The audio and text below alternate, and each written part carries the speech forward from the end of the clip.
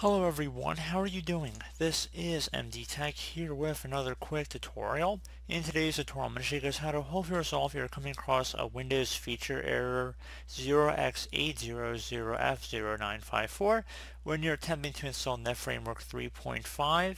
So this should hopefully be a pretty straightforward process here, guys, and without further ado, let's go ahead and jump right into it. So we're going to start by opening up the Start menu. Just go ahead and left click on the Start button one time. Type in regedit, so regedit. Best match should come back a registry editor. You want to go ahead and right click on that and then select Run as Administrator. If you receive a user account control prompt, you want to left click on Yes. Now on the left side here, you want to select the File tab and then select Export. We just want to create a backup of a registry before we move forward if we ever needed to restore it.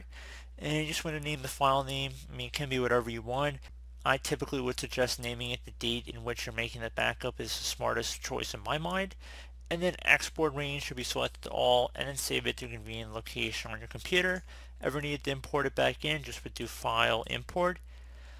So pretty straightforward. And once you've done your backup, now you want to go expand the HK local machine folder. So either double click on it or left click on a little arrow next to it to expand the drop down. So you want to do the same now for the software folder. So again, either double click or left click a little arrow next to it. Should be a policies folder under here. Expand that one as well. Microsoft, expand that.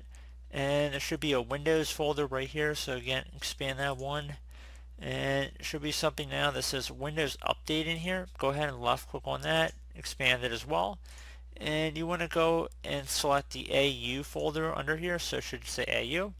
On the right side, you want to go ahead and look for something that says Windows Update. Now on the right side, you want to look for something that says User WU Server. If you don't see one in here, you want to go ahead and right click in a blank spot, select New, and then select String Value. You want to name this User, so USER, and then capital WU. Server, capital S in server, no spaces in between any of this. No spaces in between any of this. And then you want to hit enter on your keyboard.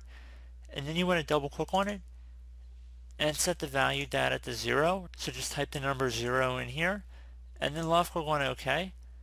Once you're done with that, you can close out of the registry editor, restart your computer, and hopefully that's resolved your problem.